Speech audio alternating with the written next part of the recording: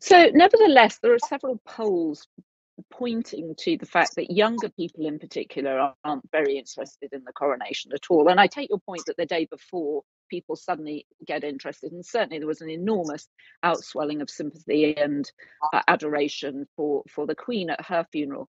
But Britain's in a weird place. You alluded to did you see her now? She's gone, Liz Truss, Prime Minister. There's been three prime ministers in 6 months. There's endless strikes in Britain across various industries, doctors and nurses striking.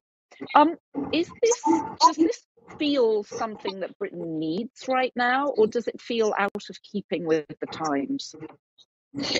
Well, to be honest, I mean, one of the few things that seems to be working properly is actually the monarchy and the transition to between the reigns. I mean, that's what people are kind of surprised about, I think. I certainly predicted that when the Queen died, you'd have this extraordinarily destabilized moment, as regards to the monarchy. But actually, because Charles has been so sure-footed, that doesn't seem to have happened. And all of the kind of volatility and chaos has all been directed in the political class.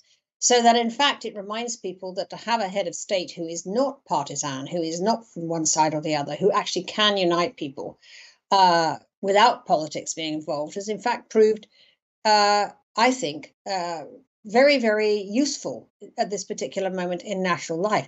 It's certainly true that the younger generation are less and less interested in monarchy.